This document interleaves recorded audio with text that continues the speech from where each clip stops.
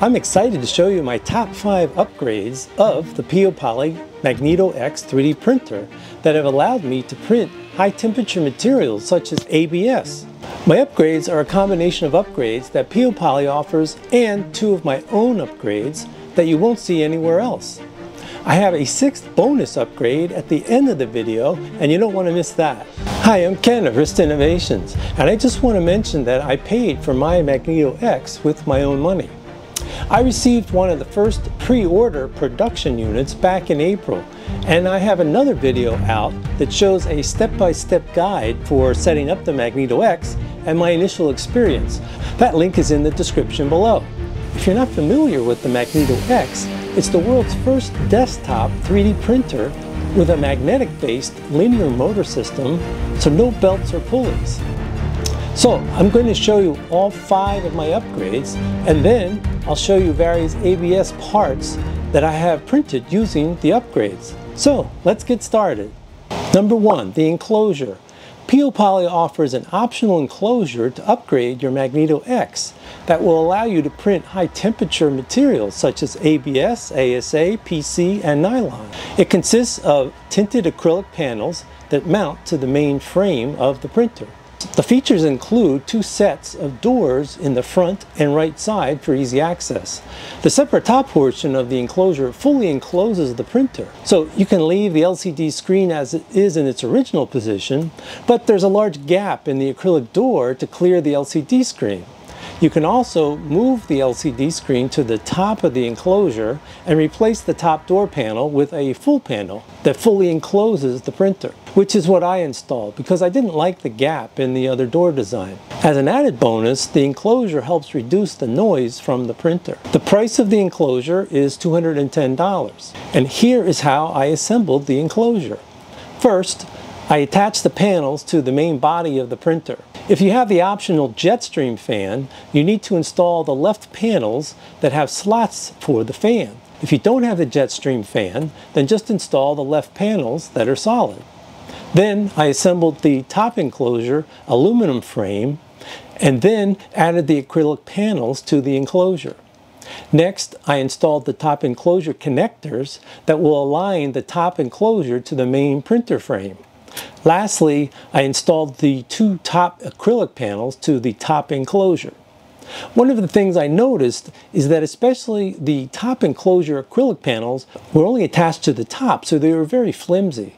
I saw that there were some holes in the acrylic panels and threaded holes in the frame, so I assumed there were some sort of brackets that were missing from the kit.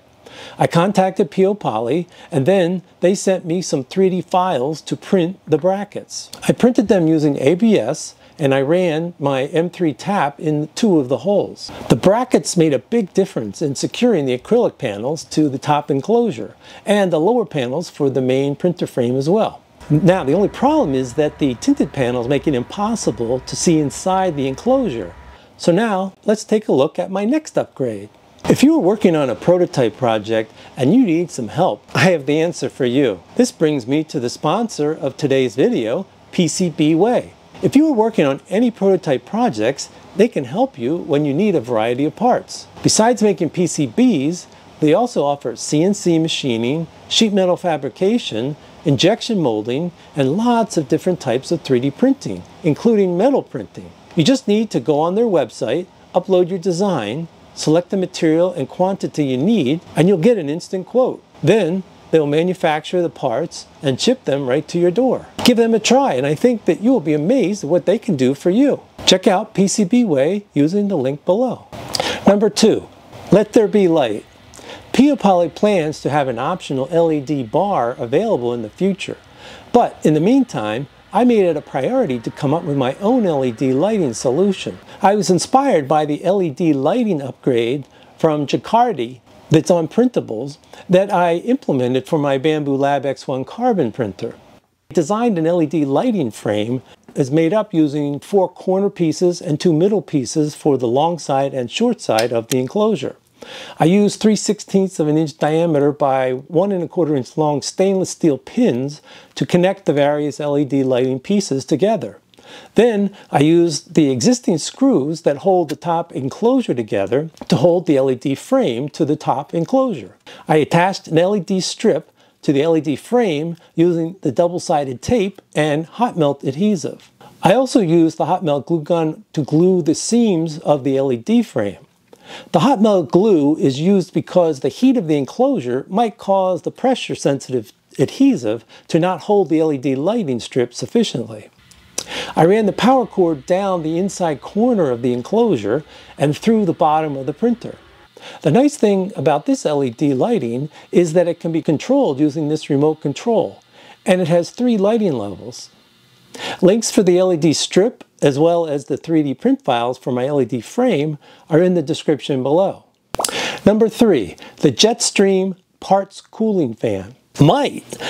This is no parts cooling fan. Now this is a parts cooling fan. This is the optional Jetstream parts cooling fan from Peopoly, and it costs $50. It blows across the full width of the entire build plate. It's easy to install the Jetstream fan.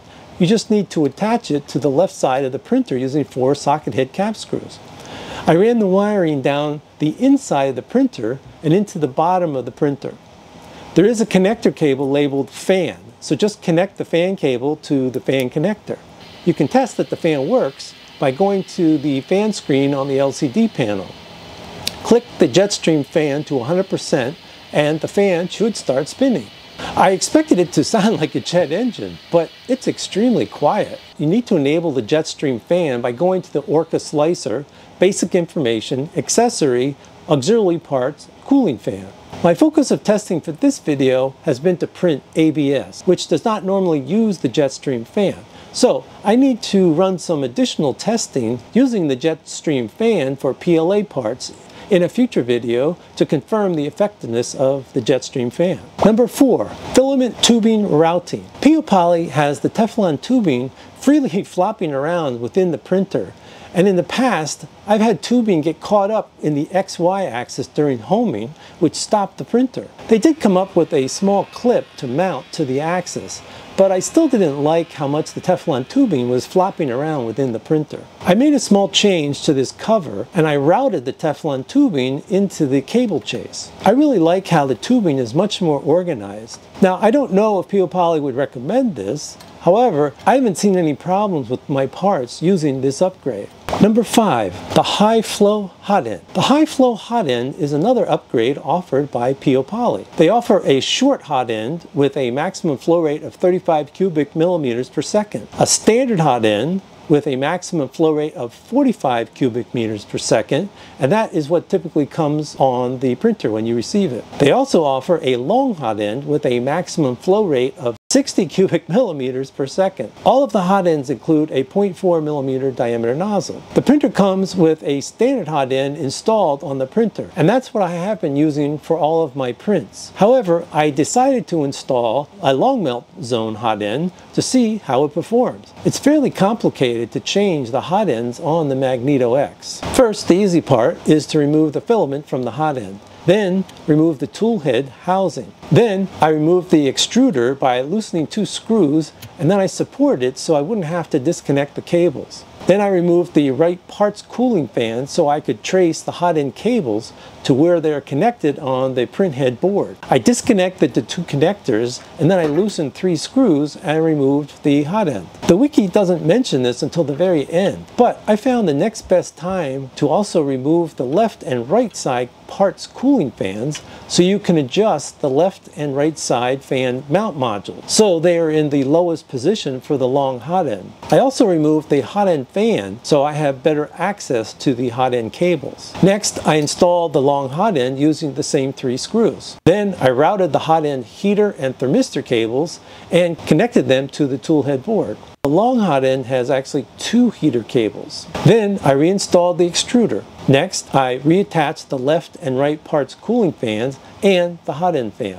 Lastly, I installed the tool head housing. I ran a maximum flow rate calibration test for the long Hotend using the following parameters. Start at 20 cubic millimeters per second, end at 60 cubic millimeters per second in increments of 0.5 cubic millimeters per second. I measured the height at which the layer lines deteriorated and it measured 45 millimeters. So I added that to the 20 millimeters for a total maximum flow rate of 65 cubic millimeters per second. I doubled the speed and acceleration of the ABS profile, and as an example for a benchy, the long melt zone Hotend only improved the print time from 28 minutes to 24 minutes. I only ran a couple parts using the melt zone Hotend, so more testing needs to be done. 6. ABS print results. I loaded the ABS filament into the printer, and then I ran numerous parts using Bamboo Lab ABS filament. 0.2 millimeter layer height, standard melt zone Hotend, and a 0.4 millimeter nozzle diameter. My first print was a benchy, and then I printed all of the parts for this stealth heat set threaded insert press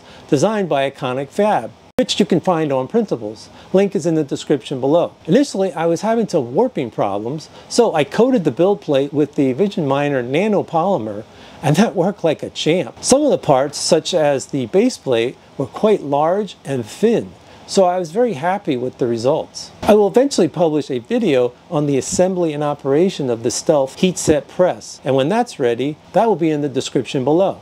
Here's some more printing of ABS parts, and you can see how the filament tubing is working in the cable harness. Overall, I was happy with the quality of the ABS parts. Number 7. As a bonus, the time-lapse setup.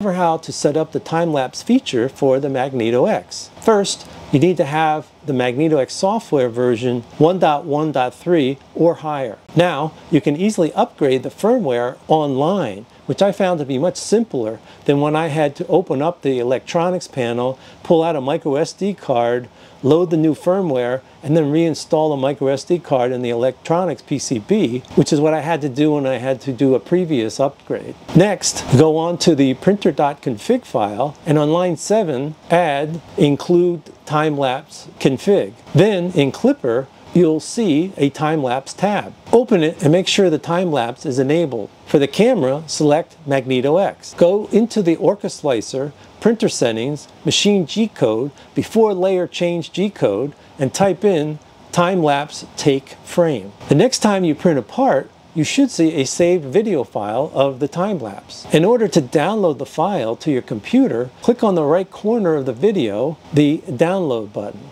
In my next video, I'll continue to test other high-temperature materials and continue to optimize the quality of the prints, as well as testing the Jetstream fan on PLA parts. So tell me in the comments below what tests you'd like me to perform and what materials you'd like me to run. If you found this video useful, I would really appreciate it if you would click on the like button and consider subscribing to my channel for future content. Thanks for watching. Bye!